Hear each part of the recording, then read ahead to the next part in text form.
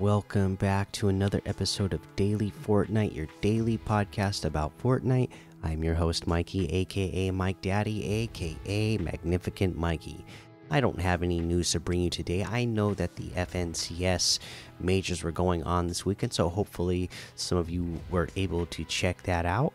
I haven't been able to check any of it out or see any results or anything, but you know, I really do like this new format that they are doing for the FNCS, and the fact that it's all leading somewhere is pretty exciting. So I will be checking it out at some point.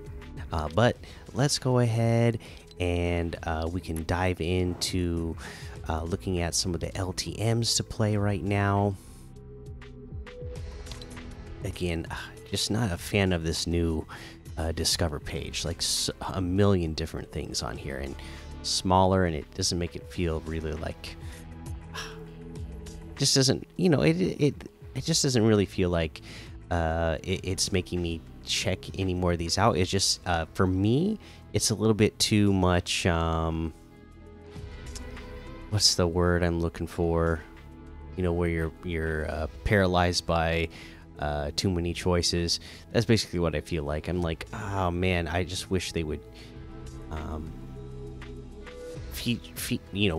make these previews bigger, for one, so that they looked a little bit more important, and just a little bit less, and just maybe rotated them even more frequently, because there's so many here I don't even know what to pick if I were going to play some of these myself. But we got stuff like Frost Survival, Spider-Verse Free for All, Mega Easy Parkour, High School Prop Hunt, 1v1 with any gun, Modern Mansion gun game, and what's this? Up and Coming, huh? Okay, so we got Rick and Morty Free for All, Uncharted Free for All, King Bob, Red versus Blue, and there's a whole lot more to be discovered in that Discover tab, obviously, because there's like a million things on the Discover page now. Let's go ahead, take a look at these weekly quests. I think the only one we have left to talk about is the hit headshots, and this one goes in stages. And obviously the greatest place to do this is in Team Rumble, because you could just hit headshots all day in there. If you get eliminated, you don't have to worry about waiting to respawn into your next match, or you don't have to worry about getting sent back to the lobby and then having to wait to start your next match. You will just respawn right after you get eliminated and be able to start hitting more headshots on your opponents right away. Let's head on over to that item shop now and see what we have in the item shop today. Okay, here we go. We have, yep, okay, so of course all of our Valentine's Day themed stuff still here. All of our icon series are still here. The Kid Leroy items are still here. Dragon Ball as well. And then today we have the Renegade outfit for 800. The King Crab outfit with back scoop back bling for 1200. The Flint Striker harvesting tool for 500. The Make It Rain emote for 500. The Gun Show emote for 200. The IO Attack music for 200. Let's see here. We got the First Fighters bundle. Which one is this one? The Squad Origins. Oh yeah, this is the one where they're wearing jumpsuits, and then you can select a chapter. Looks like it's chapter 1, season 1 through 10. You select whatever season from chapter 1, and then your jumpsuit will become that theme. So this is actually a pretty cool bundle. The bundle actually comes with the Gangs All Here loading screen as well, and the bundle is 2,800, which is 3,200 off the total. And so you get all of the character models for that one, and then same thing, that's same for females and males. You can get them each separately for 1,200, and then they have the season signature back bling, which is 400. And again, once again, you are just selecting different seasons, and depending on the season you pick, it changes the theme of the back bling. We got the Edge Factor bundle, which has the Hedron outfit, Edge Case Backbling, ISO outfit, Exploding Axis Backbling, Pick Axis Harvesting Tool, and the Multi-Point Edge Glider for 2,300. The Hedron outfit with Edge Case Backbling itself is 1,500. The ISO outfit with the Exploding Axis Backbling is 1,500. The Pick Axis Harvesting Tool is 800. The Multi-Point Edge Glider is 800.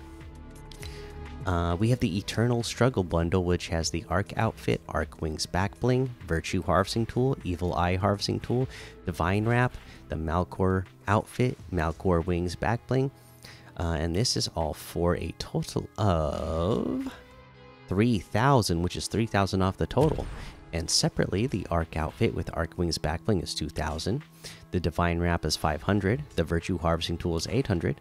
The Malcor outfit with Malcor Wings Backbling is 1,500. The Evil Eye Harvesting Tool is 1,200.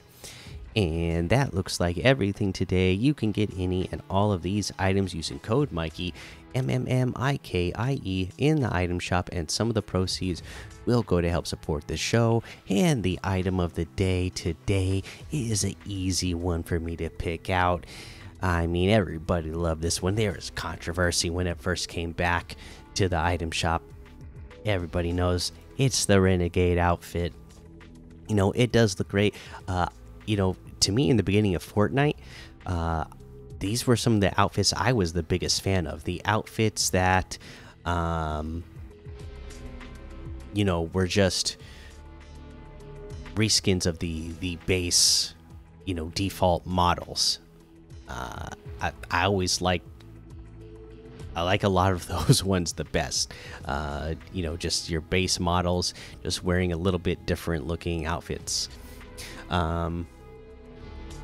Yeah, but you know, that's a fan favorite. It was again, you know, there's the controversy over if they were gonna ever put it back in the item shop. People didn't want them to put it back in the item shop because, you know, the OG people wanted to keep their outfit more rare. Because I myself, I don't believe I actually ever bought anything from Fortnite until season 4. You know, I went without buying any battle passes. I went without buying anything from the item shop up until season 4, and I only got the battle pass for that because at that time the podcast was getting so popular. I had so many people listening to the show that I felt like, I should get the battle pass and kind of you know, talk about all the items in the battle pass, since, you know, people love that. That's how I first, you know, started buying things from Fortnite in the first place. So I missed out on a lot of this stuff in the beginning, even though I was playing before I started buying stuff. But yeah, there you go. That's the item shop, and that's going to be the episode for today. So make sure you go join the daily Fortnite Discord and hang out with us. Follow me over on Twitch, Twitter, and YouTube. Head over to Apple Podcasts, leave a 5-star rating and a written review for a shout out on the show. And we actually got a couple of those today. And with one of these, I'm going to give you a tip of the day. So this one is from Foot CNU with the 5-star that says, "Great, but good pod. Only problem is that there is no tip of the day like advertised." So a couple of things I got to address.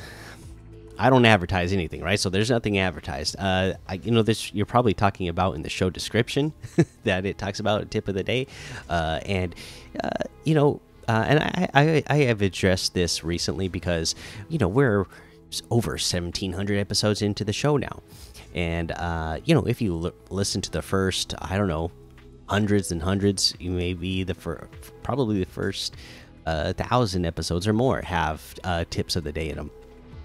I feel like the game has gotten so far ahead of me, and the game's been around for so long.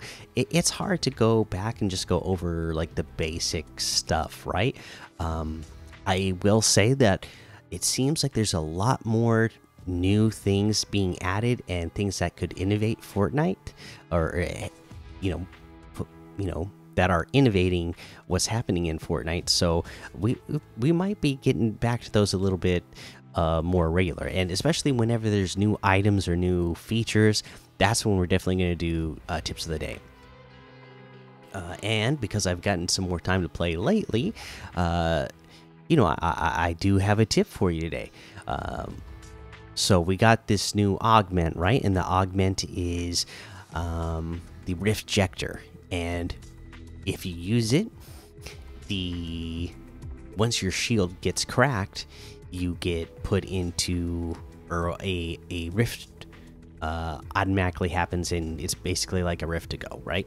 And it automatically goes off when your shield is broke. But if you're going against somebody who has this, you should know that you can use that rift. You can use that portal. So that could be very, very handy when you need to get somewhere far and fast. Say, what's one thing a professional Fortnite player is going to tell you about fighting in the storm? Don't do it. They're going to tell you that it's the dumbest thing to do, right? But now, in pubs, because I don't believe the Rift-Jector is in competitive, if I remember that right. But if you're playing in pubs and you are out in the storm, it is worth it to trade some shots at somebody in the storm if you have a long way to go, because you don't know, they potentially have the Rift-Jector on them, right?